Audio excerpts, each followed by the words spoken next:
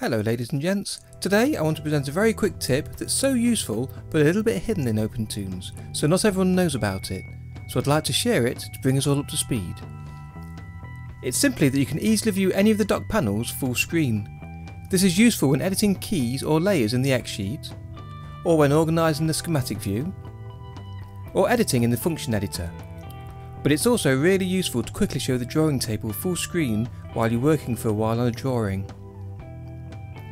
And this is a good time to mention that it's really useful to start memorising keyboard shortcuts, or to assign your favourite tools to your tablet shortcut buttons. So, to show a panel full screen, just double click on the header bar for the panel, and double click it again to restore it back to its docked or floating position. And there's a keyboard shortcut that makes the panel full screen that your mouse cursor is over. The keyboard shortcut is the backward single quote, and that's the key to the left of the number 1 key at the top left of a standard Windows keyboard.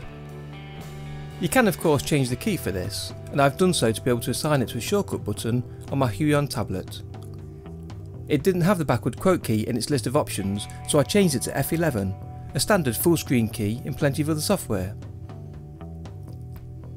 Just go to the configure shortcuts under the file menu, and you can either search for the command in the list or type max into the search area, and it'll show commands with the letters MAX in them. And there you'll find the toggle maximise panel option.